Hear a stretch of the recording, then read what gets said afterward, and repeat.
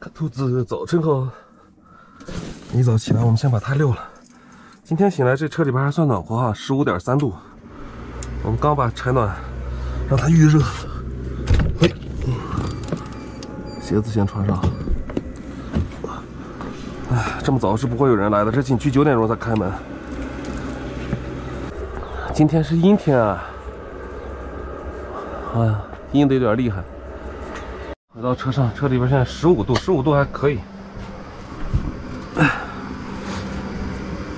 毕竟我们现在穿的都比较厚。叠被，起床，基本准备要出发了。再给奥斯卡把吃的，我这一袋又快吃完了。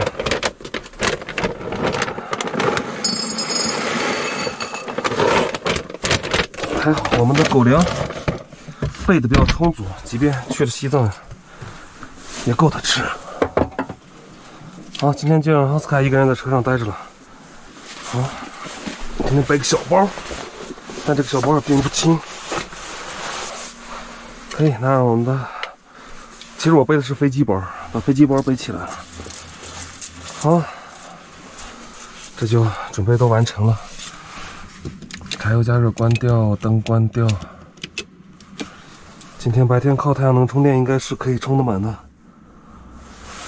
行，就都开着吧。左左不去，中午让左左帮我遛下奥斯卡就好了。回不来了，左左今天晚上要是看着我们4点还没回来的，你就该吃吃，该睡睡，顺便把狗遛一下。因为我们可能困在里边了，被迫得住民宿。一大早我们就出来了，但是这边旅行团进来了，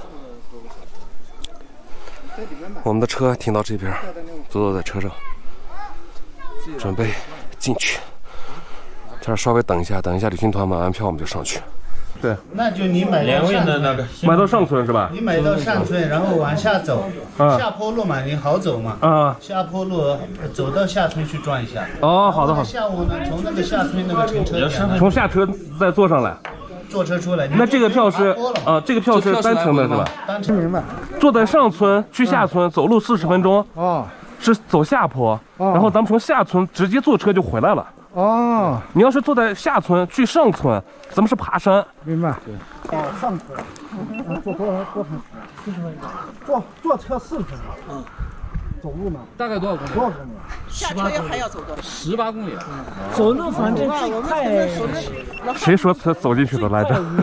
谁走进去的来着？最快。突然在山边这个角落发现一个小卖部。看，除了有没有什么吃的？下来，不要可乐，要红牛。我们就是坐类似于这样子的车上去。对，普拉多那个稍微宽一点，后边能坐3个。刚才那是猎豹，只能坐6个人。坐在最后排的呢，就是花同样的钱多1倍的享受，颠簸。前面的人都走完了，现在就剩我们仨了。然后下一台车是这个。不是普拉多，就是希望是比较新一点的猎豹啊，可能是今年年初刚买的那种，刚落户。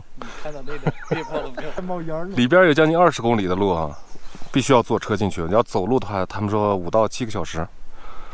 我们可能没有那么多时间进去走路啊，并不是说我们走不动，自己都不信。这就是我们那趟。马上就坐这辆走。哎，这是不走的。哎，这车是不走的。走不走？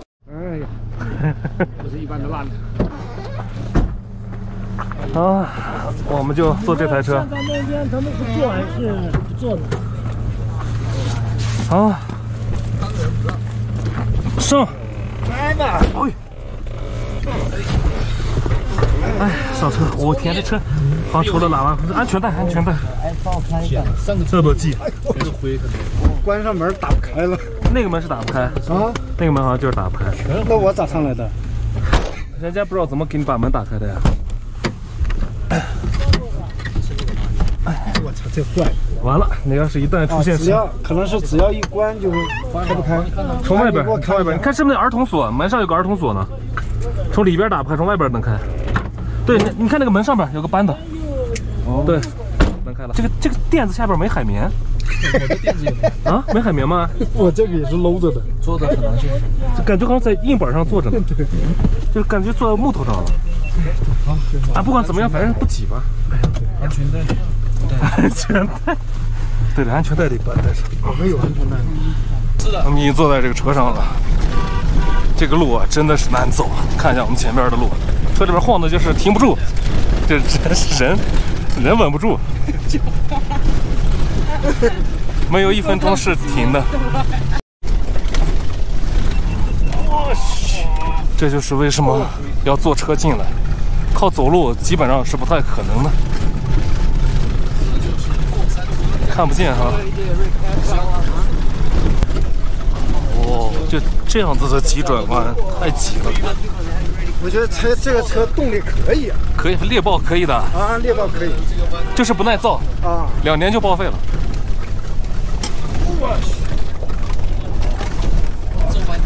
很难拿手拿稳啊，是吧？看这边会车，下一辆是吧？会车就这样会，只有在宽的地方才能会到车。这个车刚才看了一下仪表盘啊，除了慢路表不工作以外，其他所有灯都是亮着的。看他们很多人徒步上去，对他们领队说这个走2步就进去了，走2步就进去了。结果有个方向盘，侧边拍照。对。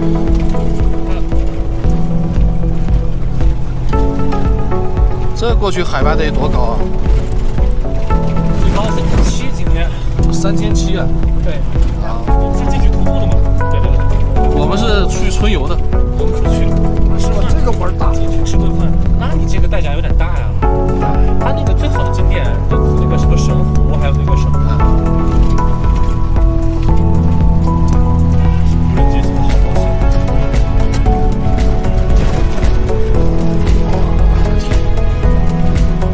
哦，但我就是来这边得买那种专业跑的机。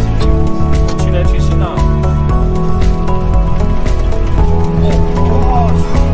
哇，这个坡陡，这30多度了。啊，还有更陡的。这个坡也得，对，这个坡太长了，太长了。先去客栈洗个澡，拍拍照片。是的，我比他们多吃一顿饭呀。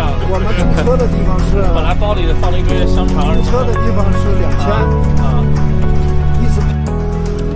现在到了垭口，然后有两哥们儿要徒步走进去，但是我们还是要啊，对，不是2哥们儿，有一哥们儿可以他走进去，我们这儿不行，还得坐进去，露出一个边儿来。看这边，哇，这雪山可以看得很清楚。我的脚抓紧了。你不绑安全带的吗？没事，你把安全带勒死了。你是不是？你蹬勒一下。你是不是右脚也在帮他踩刹车？对，右脚一会儿下车腰这么疼的，怎么踩着刹车呢？我们到终点了之后，我的脚必须得重修。哦，对，只要下雨，这坡就对不好爬了。对，幸亏没下雨。这辆它是西面就是那个梅里雪山嘛。对，下坡这个景还可以看着，至少还有雪山。我根本就不可能拿稳相机，人都坐不稳。对，那个行李架颠掉了，看一下，正好包在后边，行李架颠掉了。你们住哪儿啊？啊，对，你们不住。我们不住。你在哪儿吃啊？我们进村吃，下去吃。哪儿村啊？下边呢，子。走到下面。对，我们走，从这儿开始走，因为从这儿开始风景就有了呀。啊。好，好，我们就到这儿下车了，60块钱的路。下边就是，哇，这个就是雨崩了，雪山下的隐秘小山村，整个村子有40多户人。我们现在走下去一路，哇，这边风好大呀！你穿少了是不是？穿少了是不是？我穿了2件，幸亏我套2层，虽然走的时候很热，我估摸着这边就会很冷。从这边看这个村子啊，清清楚楚，还有一个小金顶的。正中间这儿有个金顶的地方，后边就是雪山，但是今天的天气不太好啊，整个雪山都看不太清楚。这应该是一个关这个雨崩村的一个制高点了。